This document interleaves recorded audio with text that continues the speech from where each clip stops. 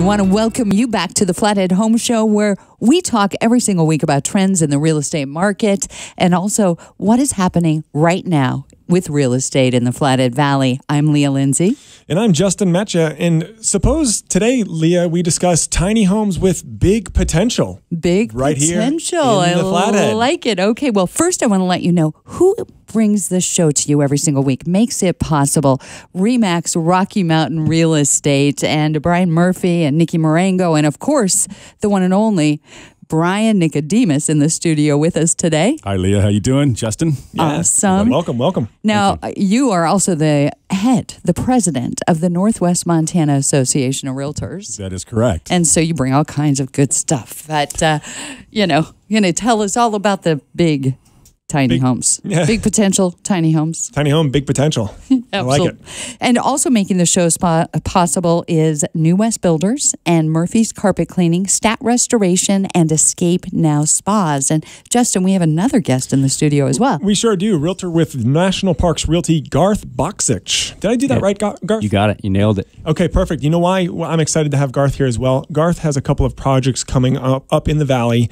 I'm hoping you're willing to share a little bit of information with us because I believe you've got your hands on some tiny homes with great potential. We do. Absolutely. Very cool. It's kind of a huge trend. I mean, you turn on HGTV and everybody's talking about tiny homes. And, Brian, do we have a lot of them here in the Flathead that you know of?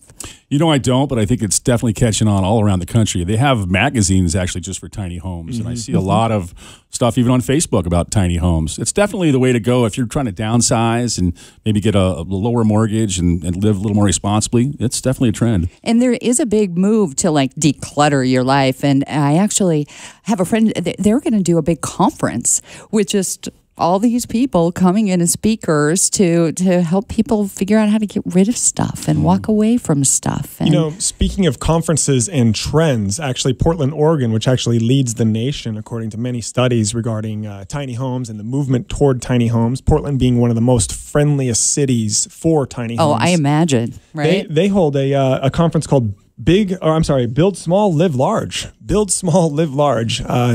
Summit right there held in Portland.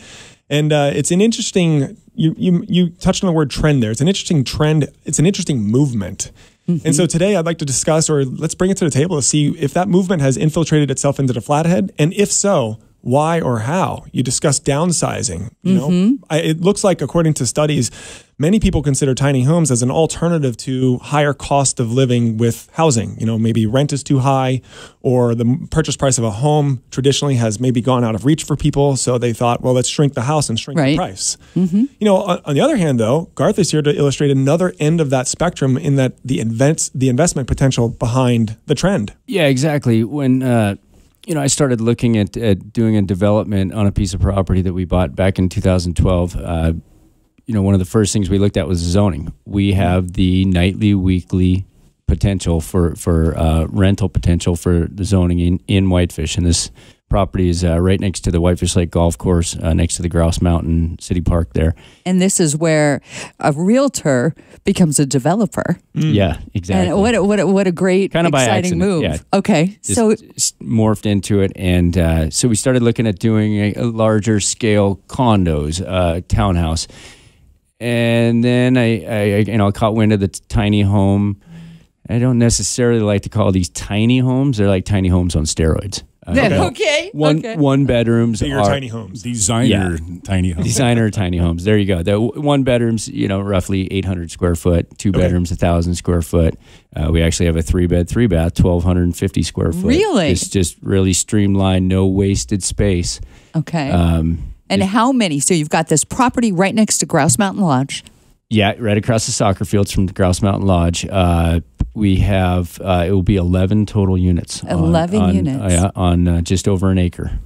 And these are zoned nightly, weekly. Correct. We've got that nightly, weekly zoning. So these have that capability. These I will be marketing these toward your, out of town for the most part, out of state vacation homeowners that they can come and stay and have a place in Whitefish and enjoy everything that the Flathead Valley has to offer. When they're not here, they can rent it out and How awesome is that? That'll cover some mortgage costs and some taxes and so forth too. So if you can come up hopefully all of it. If you can come up and utilize the unit as well, then you're really getting twofold. You're getting a great investment. It's paying for your mortgage, and you get to use it. That's exactly brilliant. What the new VRBO trend and movement is all about, is being able to own your own home in this case, and when you're not there, it's paying for itself. Wow. Hey, Garth, I have a question. You mentioned zoning as one of the possible restrictions on a parcel that would allow you to do tiny homes. Is there any other restrictions that, come up? I mean, is there a developmental restriction on how many units you can put on a piece of property, or certain tax implications that we may not be aware of? Well, I think when you're going to try to get approval for any property, you've got property development standards that you got to adhere to, and one of those is what the max density can be in a particular zoning district. So you've got a lot, and then you've just got the actual logistics of how many units can you fit on a piece of property and still make it comfortable for people. Gotcha. There's a happy medium there. Well, let's explore that. We're going to take a quick break, and we'll come back, talk more about zoning, maybe more about do we have potential in the homes that we already own to do VRBO? Maybe what is going on with the Northwest Montana Association of Realtors making things happen like that, and what an opportunity that you're bringing to the Flathead right here. Thank you. Yeah, Garth, that's very exciting. So we will be back, and of course, we want to thank NuWest Builders, Murphy's Carpet Cleaning, Stat Restoration, Escape Now Spas, and Brian Murphy and Nikki Marengo at ReMax Rocky Mountain Real Estate. Ken at Escape Now Spas understands the power of escaping to a world of peace and relaxation. He's using his 22 years of pool and spa repair expertise to bring high-quality American-made spas to the Flathead Valley. Mention this ad and receive $1,000 off Platinum Series spas, $750 off Escape Plus Series, $500 off Escape Series, and $250 off Patio Series spas. Escape Now Spas also offers pool and spa chemicals. Visit Ken at the Mountain Mall in Whitefish for your new spa today. Are you planning on building your dream home, or maybe renovating your current one? As a Flathead Parade of Homes multiple-time award winner, Eric Payne with NuWest Builders will bring your vision to life. An experienced contractor, NuWest Builders partners with you from design to site prep through construction and completion, exceeding your expectations every step of the way at a drastically more affordable rate than you ever thought possible. Find out more online, NuWestBuilders.com. NuWest Builders, the luxury high-end custom home builder. Luxury as defined by design, not by cost. When people have a flood or fire, they worry that the repair cost will be more than their insurance company will approve. No worries with Stat Restoration. We use the same estimating software and pricing as the insurance companies. Plus, we work directly with your adjuster so you don't have to. Take your worry out of that flood or fire. Call Stat Restoration. We are your masters of disaster.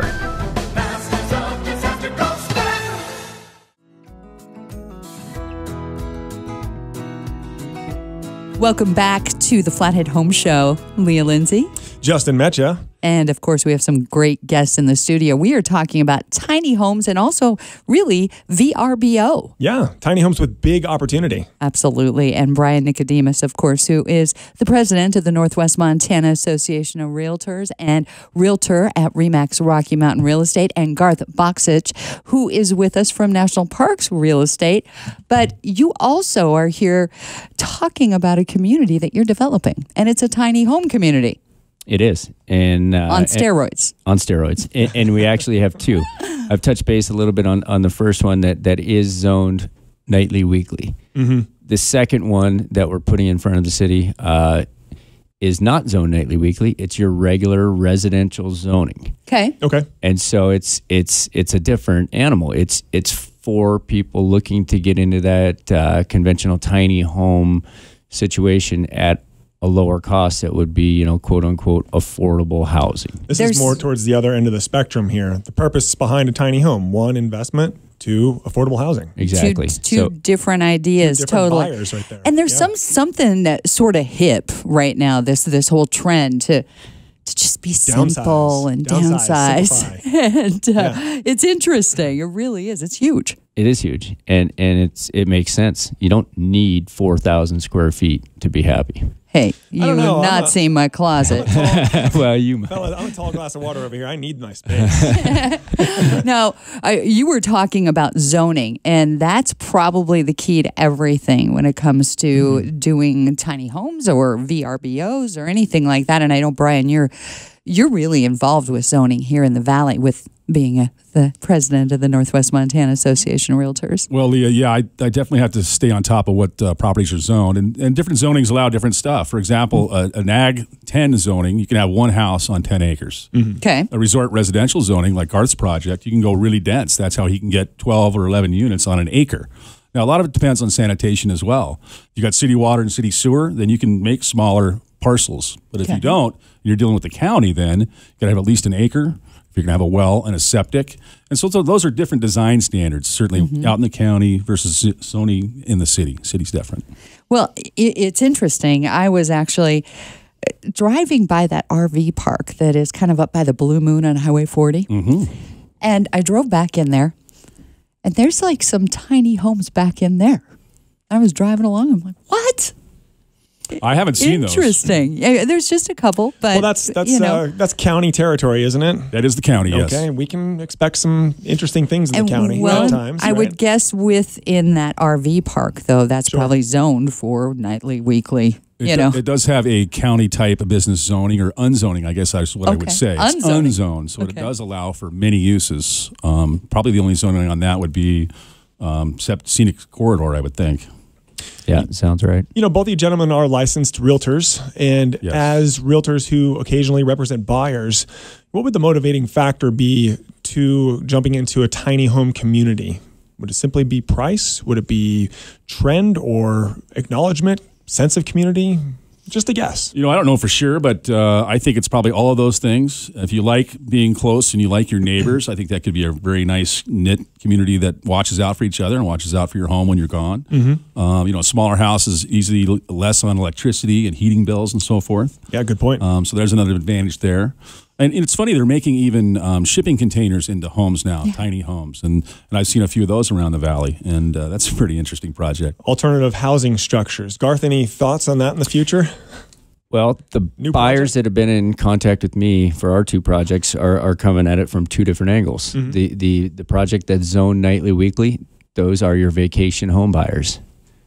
They're not as concerned with price point. They're more concerned with having a really nice place to come and stay and hang out at, and having the ability to rent it out. So those units are going to be built to a higher standard with higher end finished materials. Okay. The project that's not zoned nightly, weekly, those are people looking to spend at least 6 months or more of the year at the place, or have it be their primary residence. So they're concerned more with price point. Right. It just seems to me that you're going to sell these so quickly. That's the goal. I mean, it's going to go nuts.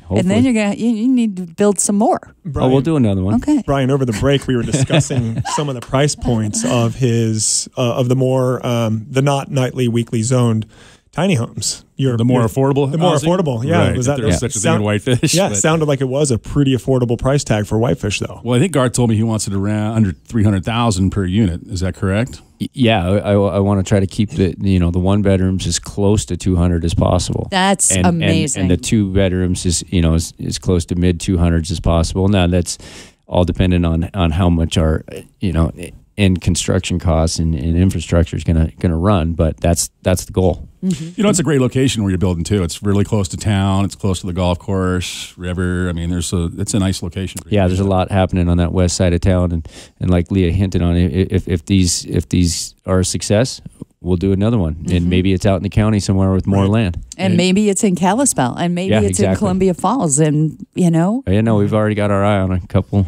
If it's a success, they're going to duplicate it. Somebody else is going to copy it and do it somewhere else. It's already happened. Yep. And it definitely just feels like on this one hand, you've got this luxury, wonderful vacation home that you can purchase and actually rent out.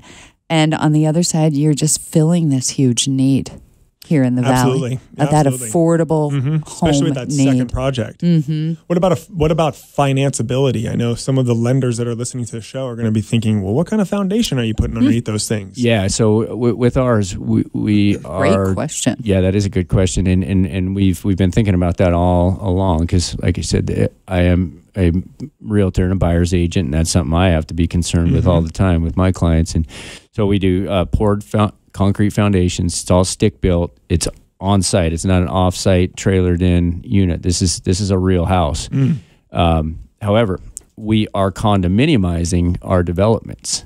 So you own the home. The land is communally owned. Gotcha. Now, there is a misnomer that condos cannot be FHA approved, and that's not true.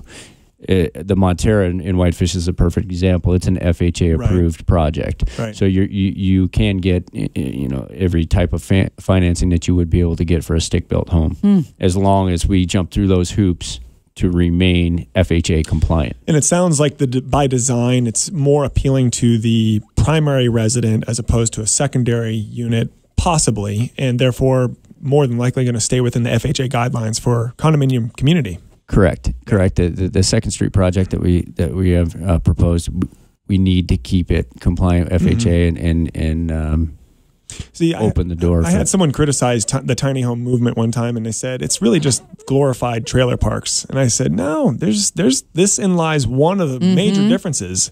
It's actually harder sometimes to buy a manufactured house than it is one of your tiny homes or one of your more the affordable housing in Whitefish. Well, certainly if you've got a manufactured home before 1977, it's really hard to get financing on. You might get something from a credit union, but FHA, government-backed loans won't do it. They don't look that way. And I'd say about Garth's project, building in Whitefish, they're going to be up to code all the way. You can't build anything in Whitefish, probably anywhere in the valley, really, that you can't finance. I don't know anybody would do that, so I'm sure there'll be great projects and easy to get a loan on. And let's talk. We're about out of time, and gosh, I think we could just sit here for like an hour and talk about this. But we can come back. I think we're going to have to and explore the VRBO. Sure. Especially, both. So your website for the tiny home community, the cabins at Whitefish, is what they're called, right? It is. The website is thecabins@whitefish.com. And when you go over there, there's some wonderful renderings and sketches, and I haven't really explored a whole lot of it, but you've actually showing what the community is going to look like, and then you also show the individual units. Exactly. Yeah. So, I think the website turned out really nice. Yeah, it's beautiful. Beautiful. Very impressive. So go check that out. Absolutely. I want to keep you guys with me for all the time. You're both such great. You're so great on the panel. Yes, absolutely. Appreciate it, Justin. Thank you. Brian, Garth, this was fantastic. Justin, absolutely. We need to give him a door code or something. Come on back. Yeah. We need to talk more. Well, I'd love to come talk to you about VRBO a little bit more and a little bit about what our association is doing to give back to community and so forth. So maybe you guys can have me back and I can talk about that. Sounds great. Let's do that for our next show. Sounds great. Let's do it. All right. And National Parks Realty and Mr. Garth Boksich, and of course Brian Nicodemus, ReMax Rocky Mountain Real Estate, as well as president of the Northwest Montana Association of Realtors. Thank you. Yes, thank you. Absolutely. And we are going to wrap the show. Thank you very much, ReMax Rocky Mountain Real Estate and Brian Murphy and Nikki Marengo for bringing us the show every week. Also Eric Payne and NuWest Builders, Murphy's Carpet Cleaning, Stat Restoration, and Escape Now Spas. And welcome home.